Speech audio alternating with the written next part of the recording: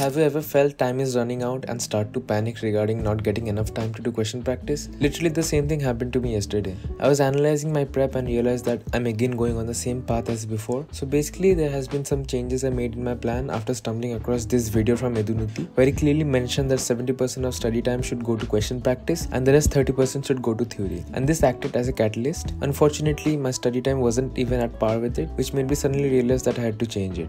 For maths, I had mentioned earlier that I would be redoing entire calculus from TK sir. Although it is almost done, I'll be relying on my annotated printed notes from Sachin sir from Lakshya 1.2 2025. I know how much I emphasized on making your own notes, but in my case, I'm not being able to make time for serious question practice, dealing with 3 lectures along with the notes making in a single day, and I'm getting extremely exhausted.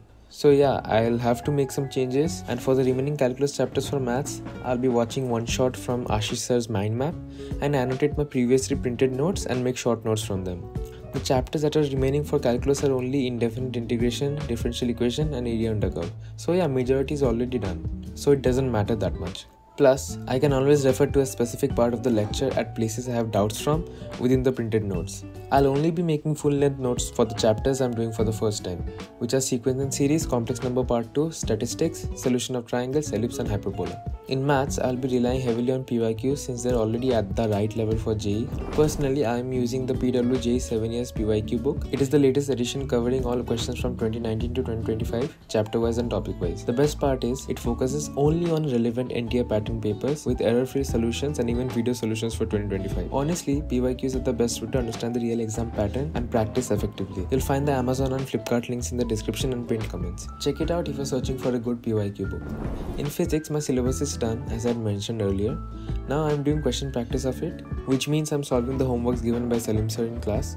While moving on to the next chapter, I'm doing selected SBT questions from the previous chapter. I'm doing this so that I don't stay stuck at a single chapter for too long. Also, PW launched a free YouTube series targeting JEE Advanced, and I'll most likely be following it for physics. And since a lot of you keep asking me about support during prep, if you want to connect with other aspirants and get guidance, I would also recommend checking out the community of JEE Society. It's a free WhatsApp community where PYQs, concept mind maps, and even motivational posts are regularly shared.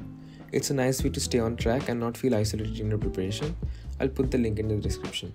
In chemistry, half of physical chemistry is done, just the other half is remaining. That is thermodynamics, equilibrium, electrochemistry, and atomic structure. In case of organic chemistry, I had already done hydrocarbons, haloalkenes, aluarines and optical isomerism from Lakshya 1.2 2025, and I also made my own notes with it. As you know, Rohit Agarwal sir taught majority of their mechanisms in those chapters itself, but still I'll watch his one-shots from Manzil for a thorough revision. I've printed notes for alcohol, phenols and ether from class 12th, but for the rest of the chapters, that is aldehyde, ketones, carboxylic acids, amines and biomolecules, I'll be redoing them from Prayas 2025, since I did those chapters in a hurry without making proper notes. And yeah, I've also received the blue book by Rohit Agarwal sir recently, and that takes away the tension of me copying every single question, which would indeed take a lot of time for organic chemistry. For question practice, I'll be relying on PYQs while moving on to the following chapters. I've kept inorganic chemistry at the last, like my syllabus is almost done, but I forgot majority of it, so I will do it at the end. And yeah, I'll be relying on PYQs while moving on to the following chapters, but for organic chemistry, I'll make sure to do Aryzo's DPPs as well. At the end, make sure to take care of your health and take breaks when you feel burnt out.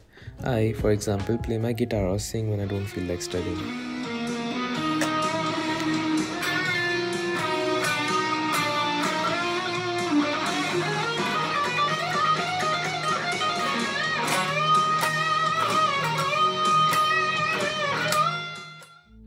A thing you can take away from this video is that if you ever feel that your preparation is not going on the right track, or if you feel that your way of preparing is not what JEE demands, don't be afraid to change it. Sometimes by watching only lectures we get a pseudo feeling that we're studying, but no, we are not, especially in an exam like JEE where everything is completely application based. You need to make sure that 70% of your study time goes to question practice, as Mohit sir already said. In case you wanna join my Telegram, I'll leave the link in the description. Thanks for watching, all the best for your prep.